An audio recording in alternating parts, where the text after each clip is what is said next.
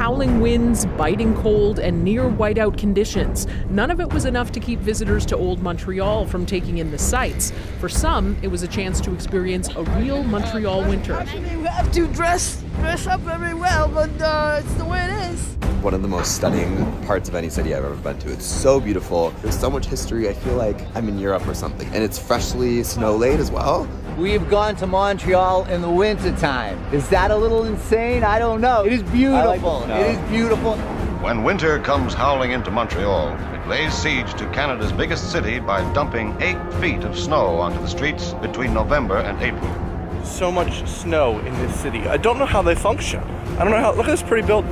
I don't know how they're able to function like so well with so much freaking snow. If it snows again for one more night, it might cover the whole fence. Yo, look at all the snow piled up over there. Some areas taller than the fence. Montreal isn't the snowiest city in the country, but it is on the higher end. The metropolis of French Canada gets 40% more snow than Halifax, 70% more than Toronto, and almost 5 times as much as Vancouver. Combine that with low temperatures preventing snow from melting as quickly, and Montreal has a lot of snow to deal with. 60 billion cubic feet of snow picked up all the way every winter. In this motor age, even a 6-inch snowfall can paralyze a city by crippling its transportation. So Montreal, a city more vulnerable than most because it is built on an island and around a mountain, fights grimly back against an enemy that always returns. And so the word goes out. Park all cars off the streets. Make way for the snow fighters. This is a snow removal operation. So for those of you that do not live in Montreal or do not live in Canada, this is what happens after a snowstorm. They bring out snowplows.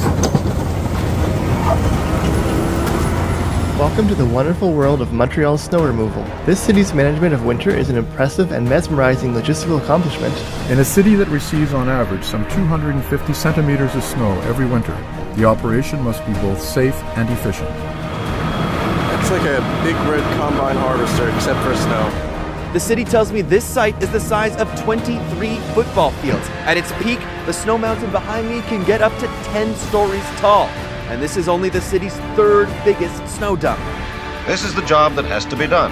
The complex patterns of a great city's daily life, all based on communication, are to be kept from breakdown.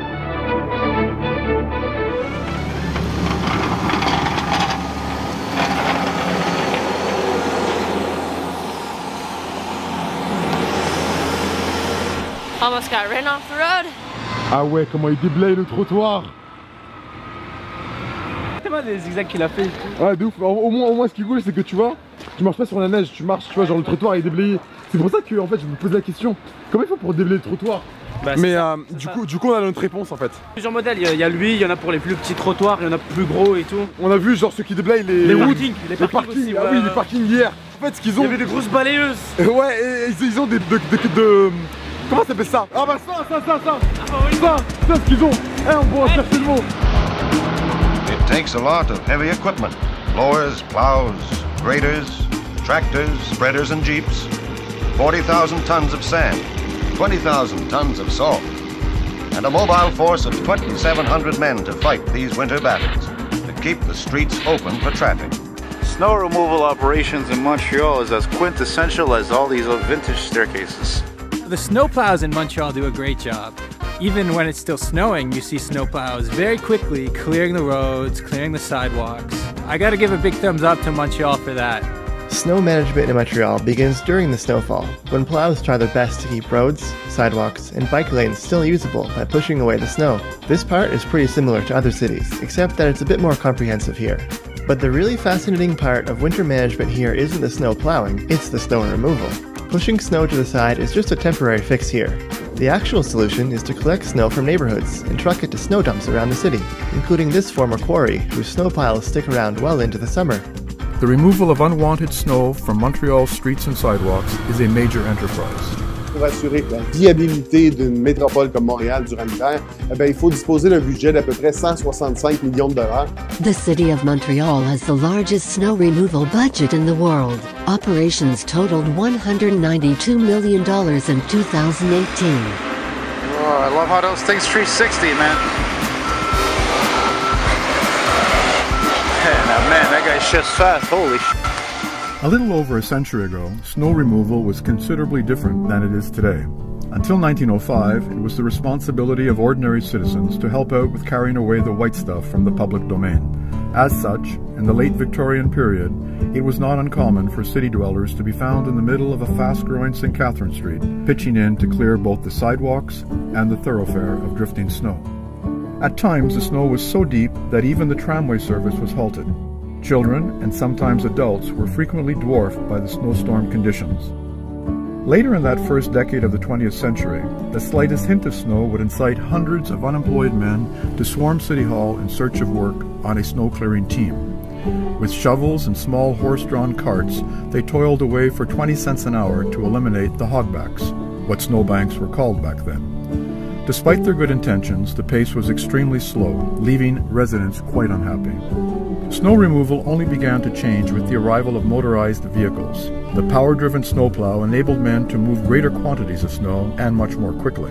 The plow itself could be rapidly mounted to a streetcar to clear tramway tracks. The creation of the snowplow was quickly followed by that of the snowblower, its invention credited to Arthur Sicard, a Montrealer, who 2 years later saw it first used in the city of Outremont. Le problème de l'enlèvement de la neige est à peu près résolu depuis qu'un inventeur canadien-français a construit une machine reconnue comme la plus efficace et la plus rapide au monde. Une souffleuse remplit en effet en moins de 15 secondes un camion de 5 tonnes.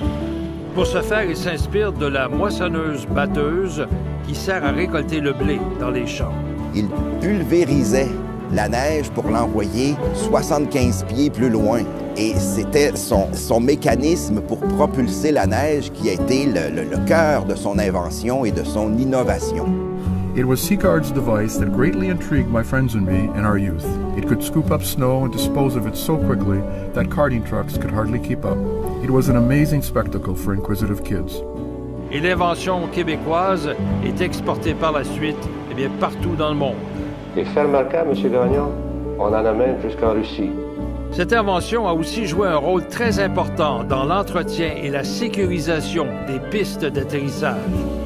Le fait qu'on ait oublié comme ça Arthur Sicard, qu'on ait oublié son nom, qu'on ne relie plus le nom de Sicard avec cette invention de la souffleuse à neige, ça nous rappelle qu'il faut faire un effort collectivement pour nous souvenir de nos grands inventeurs, de nos pionniers.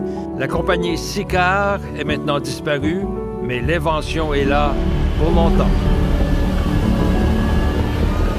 The process of snow removal starts with an orange sign prohibiting parking on one side of the street within an upcoming 12-hour period. People can take their cars to different streets or to one of a number of designated winter parking lots. This information is also available on the InfoNeige website and app. A website and app with up-to-date information on the status of each street, including whether parking is prohibited and whether snow removal is planned, underway, or complete. It even lets you follow the location of plows on the map. Là, on voit ici que les citoyens ont été très sages. Il n'y a aucune voiture. Ou du moins, le reste, de ce côté-ci, ça va bien. Mais quand il y a une voiture là, qui est là, ça représente quoi en temps d'arrêt? Une voiture standard, je ne parle pas de traction intégrale ou de 4x4, on parle d'un bon 10 minutes. Et de ces 10 minutes-là, ces remorquages-là, il y en a combien à peu près dans une saison d'hiver? En moyenne, on parle d'environ 50 000 remorquages. Montréalais, Montréalaises, vous reconnaissez sans aucun doute ce son, celui de la sirène qui rappelle aux automobilistes de déplacer leur véhicule. When they expect the actual snow operations to happen soon, the fleet of tow trucks comes out to prowl. The siren is meant as a last-minute warning to get people to move their cars. Sometimes they stroll down streets blaring it as a notice to everyone, and sometimes they stop in front of a particular car, honking and clanging as a very final warning before towing it. Je sais pas si c'est nécessairement agréable à entendre à chaque nuit. Je trouve que c'est super dérangeant, surtout quand c'est vraiment tôt le matin. Là, je suis là à travailler, je suis en plein appel, puis là j'entends des sirènes. Puis finir, ils passent 15 minutes, 20 minutes, 30 minutes plus tard. C'est comme ça depuis que je suis tout petit. Il y aurait sûrement moyen de faire autrement. Faire autrement, la ville de Montréal y songe. On se demande, est-ce que c'est encore utile? Pour le savoir, un projet pilote a été lancé au début de l'hiver. On fait un dénombrement avant le passage de la remorque et après. Alors comme ça, on va être capable de savoir si l'effet de la sirène a permis à des gens de déplacer leur véhicule. Et c'est pourquoi la réussite d'une opération déneigement demande la collaboration de tout un chacun. Reste maintenant à voir s'il est possible d'y arriver en délaissant la fameuse sirène. On the positive side, The tow truck sirens seem to get less frequent over the course of the winter, as people get better at moving their cars. With all of the cars out of the way, the snowplows come through, including smaller ones handling precision work like sidewalks and curbs, and a larger one gathering up all of that snow to put it in the middle of the road. C'est au-delà de 2200 appareils. Chacun a son rôle à jouer, au bon moment, au bon endroit. Cette valse de véhicules lourds, ça permet à notre ville, notre métropole, de demeurer ouverte en tout temps, 24 heures par jour. Alors essentiellement, on a 3 niveaux de priorité. Sur une priorité 1, une rue artérielle, on va le faire en 4 heures. Alors on va tasser la neige à peu près en 4 heures. Sur une rue résidentielle, on va prendre jusqu'à 8 heures. Pourquoi c'est si long? Notre réseau, il fait 10 000 km. Alors c'est l'équivalent de traverser l'Atlantique et faire l'aller-retour Montréal-Bruxelles. This is a massive, synchronized operation covering the entire city over a few days, with lots of moving pieces, including empty dump trucks waiting in line for the snowblower. Beautiful job. You know, I once heard from somebody, people like to watch people work. Well, if that's the case, then a lot of people, and I mean a lot, love to watch machines working. You're not coming in here too fast, Mr. Taxi Driver. Once all the snow is assembled in the middle of the road, the most dramatic step happens, where a large snowblower comes through to gobble up the snow and spit it out into a dump truck or a semi-trailer truck following along right beside it. Afterwards, you can still get smaller plows coming through again, tidying up any leftover snow. The results are impressive. Because this is snow removal and not just snow clearing, streets can look completely different before and after, especially for bigger snowfalls. Notre dernière étape, c'est l'élimination de la neige. Dans une chute à l'égout ou sur un site de surface, l'opération est assez simple. On arrive ici avec le camion va décharger sa neige dans l'égout à 30 mètres de profondeur. Wait for it! Whoa! Ever neat! Alors cette neige-là, dans les prochaines heures, va se retrouver à Rivière-des-Prairies et va être traitée directement par notre station d'épuration à Montréal. Évidemment, l'opération est plus complexe qu'avant. Jusqu'à la fin des années 90, décharger la neige directement dans le fleuve. Ça se fait plus. Daylight has not yet come, and truckloads of snow are being added to this already massive pile in LaSalle. 24 hours a day, these heavy-duty blowers are sending the snow high into the air. If they don't maximize the space, the dump will be full in no time. Earlier in the week, the city had to stop shipping snow here. The blowers couldn't keep up. The Saint-Michel Quarry, a gigantic crater in the middle of the neighborhood of Saint-Michel, the size of 98 soccer fields, or 12 times the Olympic Stadium. Up to 150 to 200 trucks an hour come dump snow removed from the city streets into it, which serves as the largest, by far, out of the city's 29 snow dump sites, receiving 40% of all the snow removed from the island of Montreal. We're in front of Montreal Snow Glacier. This year we still have a lot of snow. It never completely melts because there's so much of it that it actually remains. Friday morning, the city said snow removal was 97% done in Montreal. But when your street is one of the only ones that looks like this, it's hard to be impressed by this. Yeah, it's really frustrating. Like, you get here and you're like, oh, it's still not clean. Puis il y a toujours ceux pour qui c'était mieux avant. Que ce soit maintenant ou il y a 60 ou 75 ans, eh bien le déneigement a toujours été une source de frustration. Est-ce que les rues sont assez bien déblayées à Montréal pour vous, pour travailler? Pas assez, non. Est-ce qu'ils sont bien nettoyés habituellement les rues? Les grandes rues, oui. By and large, with a few exceptions, Montreal comes in well.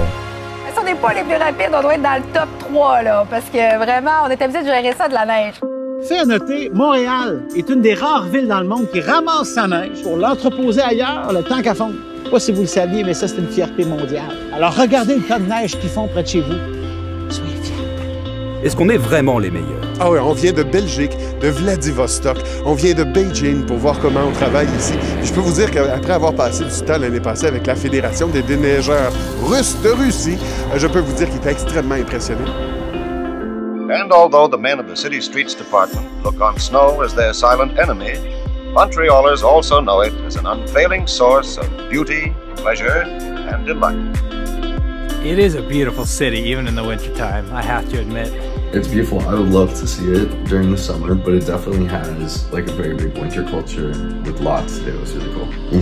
I agree. It really leans into the whole winter Christmassy sort of aesthetic, which I love. Locals find all of this so normal that they can't understand why you would possibly be interested enough to film it, but the whole spectacle really is fascinating to us. Montrealers who hear our amazement might wonder how things work differently where we're from. The funny thing is that snow clearing in other places we've lived wasn't interesting or disruptive enough for us to really notice or remember like it is here. So all you people watching from other countries, you still want to move to Canada? Bring a shovel. Traffic begins to pick up again. Soon its ebb and flow will be back to normal, while the snow fighters await the next threat from wintry sky.